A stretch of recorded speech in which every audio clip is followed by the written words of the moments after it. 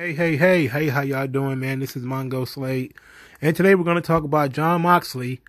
The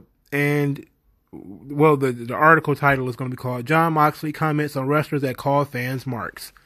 So first, hit the like button for me. Hit subscribe. Thank you. And if you could please give me $1, I would really appreciate it. So $1 is all I need to continue doing the channel. $1 per person listening. So, okay. So I'm going to read this, transcript. It's from an interview that Jon Moxley did in the lead up to AEW's Full Gear. It was with sportingnews.com, but I'm not going to click sportingnews.com because I'm not familiar with that site. So I'll just, look at the excerpts here from No DQ. I'm just going to read what they talk about fans. And then we're going to see, we're going to analyze this a little bit. So Jon Moxley says, to me, wrestling in 2020, the fans are smarter and more educated. I don't like when I'm in the locker room and some guys going, oh, the marks on Twitter are saying this. Bunch of stupid marks or whatever, and treating fans like they're idiots. That pisses me off. The old school wrestling mentality was that this is a work and we're carnies and we're trying to cheat people out of their money. We're trying to present this thing, tricking them into thinking it's real and taking their money from them. That's the origin of carny wrestling a century ago. That's not what it is today. Wrestling fans, to me, are the most passionate, educated, some of the smartest fans in the world. And they really appreciate not only the effort, they appreciate the passion of the wrestlers for their craft. They appreciate the effort. They appreciate how we're putting our bodies on the line. And then he talks about how AEW fans are paying attention to details and all that type of stuff. He said, I think we have some of the sharpest, most studious fans in the game, and actually pushes us up to where we have to put on better stories and more authentic stories and add more detail. It's a much more discerning audience than it's ever been before. And then of course, he has a little dig at WWE at the end, but I'm not going to go into that because it's going to take me off into something completely different. So let's talk about the origins of carny wrestling that he's talking about here. He's not wrong. Okay. He's not wrong. The idea, the concept of marks came from, what book was I reading? I think it might have been pretty much every every book that knows that wrestling is a work have pretty much talked about the days of barnstorming. Barnstorming is where they used to do the traveling circus, where, the wrestlers would go and they would say, if you can pin anybody, if you pin this wrestler, you'll win $5 or something like that. You would have to go into a new town and wrestle guys for money. And, but of course you would, some of your challengers would be people that so you would beat them really easily to show that you could, or you would let them win, showing that you're beatable. And, then they'll pay to wrestle you and you'll beat them.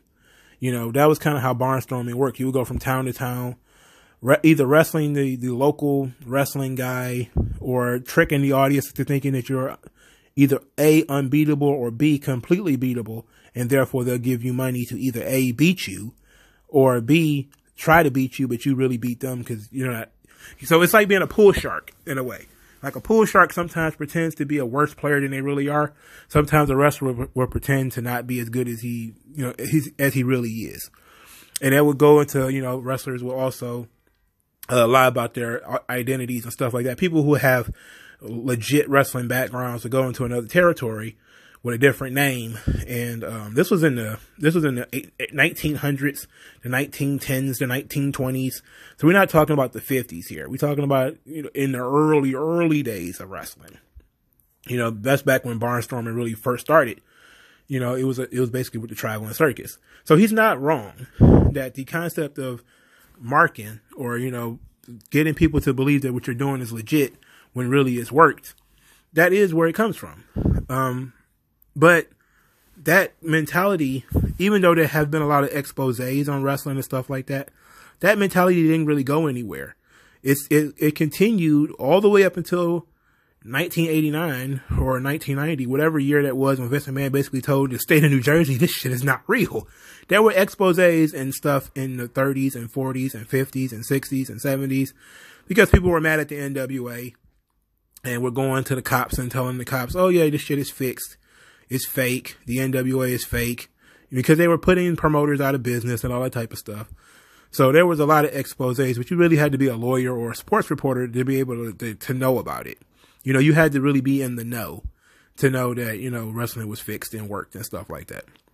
It wasn't until, you know, Vince McMahon was, of course, the first major promoter to come out and say that it was a work. But I think other wrestlers have come out and said it were works too, because they got put under oath. You know, like, there was people who had been, you know, under oath and lawsuits and stuff like that had to admit that it was a work.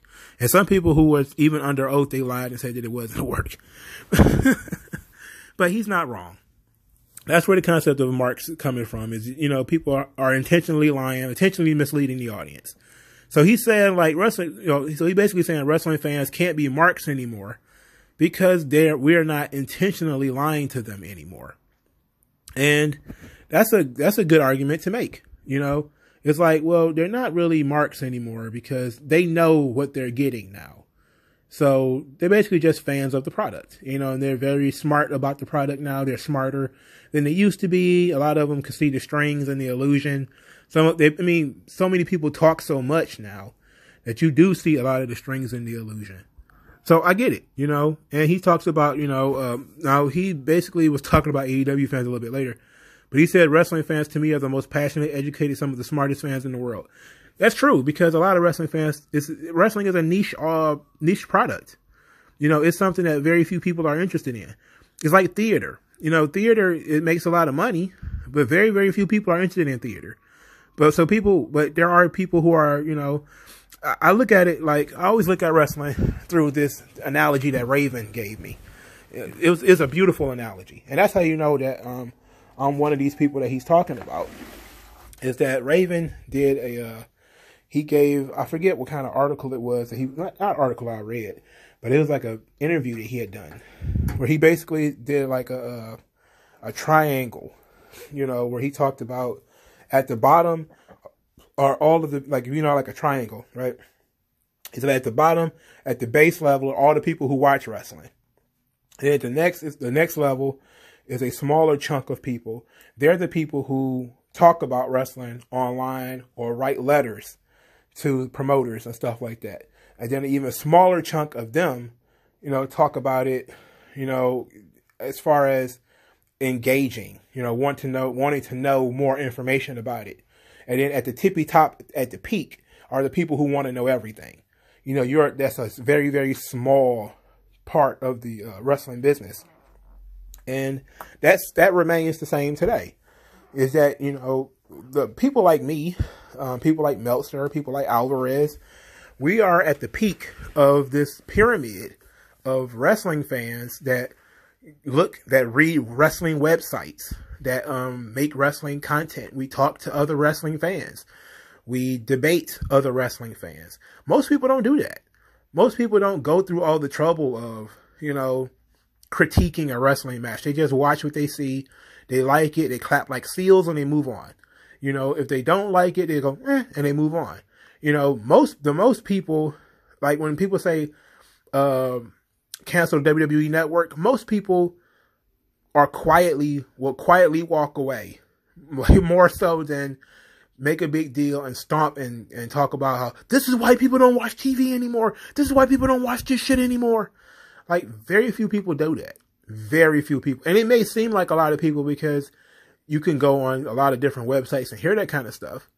But that's a small percentage of the audience.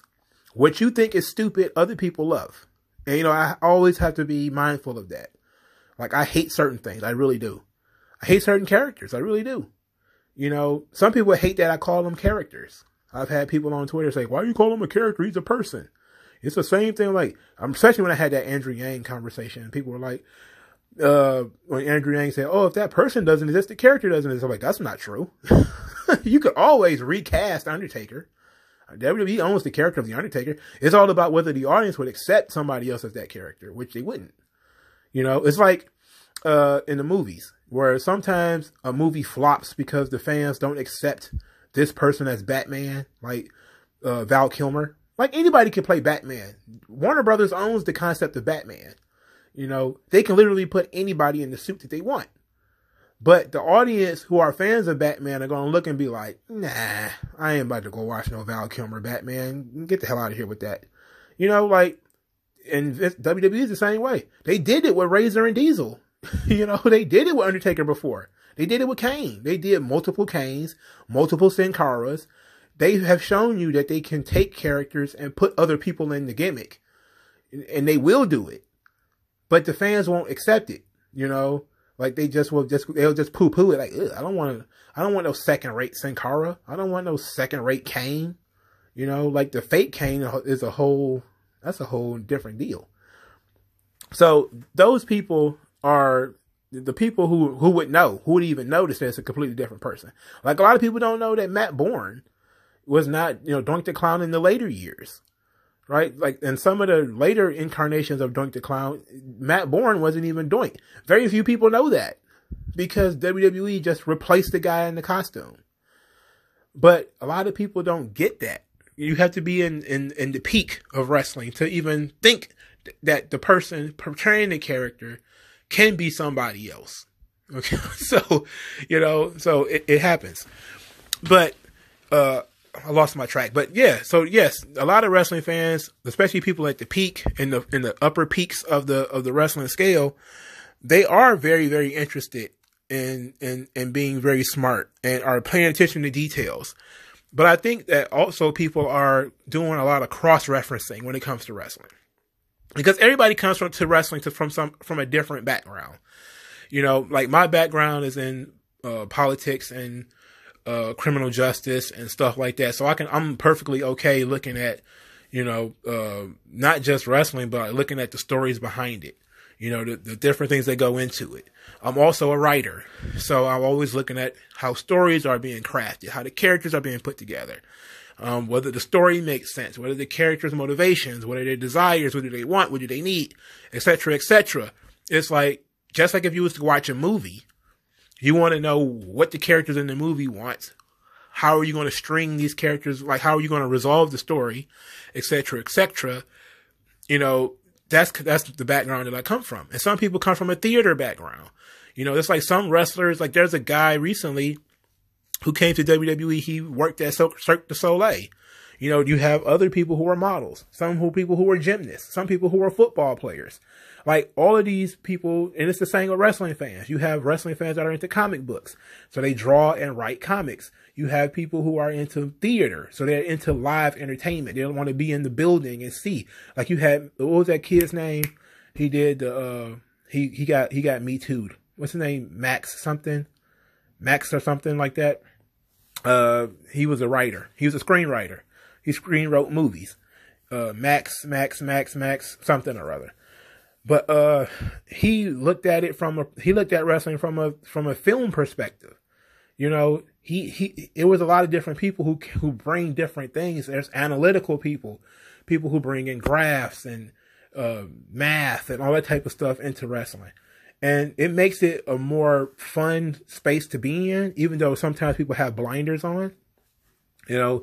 But yes, I can completely agree with what he's saying, that there are a lot of fans in this business that are really, really smart, that are really paying attention to the details, far more than they used to be in the past. You know, far more than they used to be in the past. But that didn't mean that those people didn't exist in the past. It didn't mean that they were drowned out in the past. Because there was a sea of other people, you know, like we've created this conclave of fans where, you know, we see each other on Cornette's podcast, or we see each other on Conan's podcast, or in What Culture videos, or in Solid Monster videos. You may see some of the same people commenting in those comment sections. You know, no matter the size of the channel, you may see a lot of the same people commenting in those places. That's because you're in a bubble. You know, you're in a bubble. But you go to a WWE channel, you know, and you see people who are literally still taking it real. They still think it's real. Like I looked up, for the purpose of a video, I looked up Charlotte disowning Ric Flair. This was in 2016, 2017, something like that. And there were people in the comment section that thought it was real. Believe it or not, yes, there are still people who think it's real. They just sit back and enjoy it. You know, they're not like us. They're not cynical, jaded, overly critical, overly analytical. They're not in the upper echelon, in the peak of the wrestling pyramid. They don't want to be in there. They want to be a casual fan. They want to be able to look at, what they see on the screen, absorb it, and if they like it, keep watching. If they don't like it, quietly walk away. And there's nothing wrong with that. So he's not wrong here. Wrestling fans are more analytical and more detailed than they used to be because wrestling is a very niche product. The old days was about, making things look real and leading people to believe that what they're doing is real. Now everybody knows that it's not real. But that kind of would, you should probably ask the question of why he does barbed wire stuff, like why the barbed wire has to be real, why the thumbtacks have to be real, that he plays around with. But, that's just kind of how it is. But I understand his position. Now what he said about AEW fans in particular, I'm going to avoid because I don't want to get into a whole AEW versus WWE thing. I just don't see it as being helpful in this situation. But he's not wrong. You're not tricking people anymore. You're not tricking people into paying money for a show that you think is real anymore. You're getting people to pay into your theater, your theater troupe, which is essentially what it is now. And guess what? I'm okay with that. Everybody is allowed to look at this shit as any way they want. It's an artistic experiment. It is a theatric experiment. It is, like I said, man, you have wrestlers that are approaching it from a lot of different ways too. This is where you get wrestlers who are playing like playing guitar, trying to do music, trying to do art, trying to do theater, trying to do gymnastics. It's everybody. Everybody is trying to do it their own way. That's part of the benefit of it being a group of independent contractors, is that nobody can tell you how there's one way to do it. There's 100 different ways of doing it, and everybody does it different, and even in places where it's supposed to be serious, you still have joke guys like Danhausen is in fucking Ring of Honor now, like he's a fucking comedy character, and Ring of Honor is supposed to be like dead serious wrestling. You have shit like Delirious going on. Just like in WWE, where you have this guy disappearing and reappearing, and then you've got, Drew Gulak will wrestle you to death, or Timothy Thatcher doing Thatcher Stash Can skits. Like you have, it's a smorgasbord now. It's like not, you go into the meat and it's all, apple cinnamon donuts. Now you got apple cinnamon donuts, you got powdered donuts, you got, chocolate donuts, you got jelly filled donuts, you got something for everybody. And yeah, people are going to be like, ugh, jelly filled donuts, ugh, but if that's what you got to sit through in order to get to what you really want, I mean, now you don't even really have to do that because you can just watch what you like on YouTube and that's it. Like you don't have to sit through Santino Marella or, Luchasaurus if you don't want to. You can fast forward through it on your VCR or whatever, your DVR. So I 100% agree with Jon Moxley.